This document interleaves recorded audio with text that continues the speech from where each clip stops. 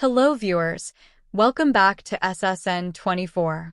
In a stunning turn of events at Wimbledon, number 1 ranked Iga Swiatek has been eliminated in the third round by Kazakhstan's Yulia Putintseva.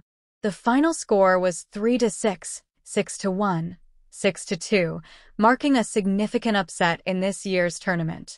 Swiatek, a 5-time Grand Slam champion, has always found Wimbledon's grass courts to be her most challenging surface. Despite her recent victory at the French Open and a junior trophy win at Wimbledon as a teenager, the All-England club has been a hurdle she has struggled to overcome in her professional career. Her best performance here was a quarterfinal appearance last year. Entering the match on a 21-match winning streak, all on clay, Swiatek had decided to skip her grass court tuneup before Wimbledon. This decision seemed to have backfired as she faced Putintseva, whom she had defeated in all 4 of their previous encounters without dropping a set.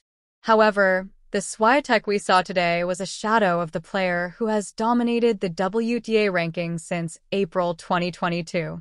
She was plagued by unforced errors, particularly in the last 2 sets, allowing Putintseva to take control.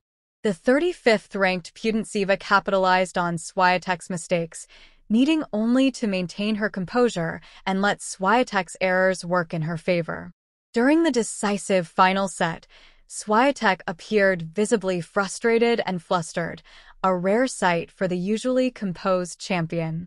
Putintseva's strategy of keeping the ball in play and relying on Swiatek's errors paid off, as she built a 4-0 lead, securing 16 of the first 19 points with minimal effort.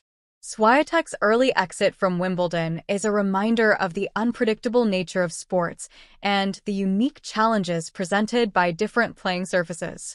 Despite this setback, her achievements and resilience continue to inspire fans worldwide. Thank you for watching.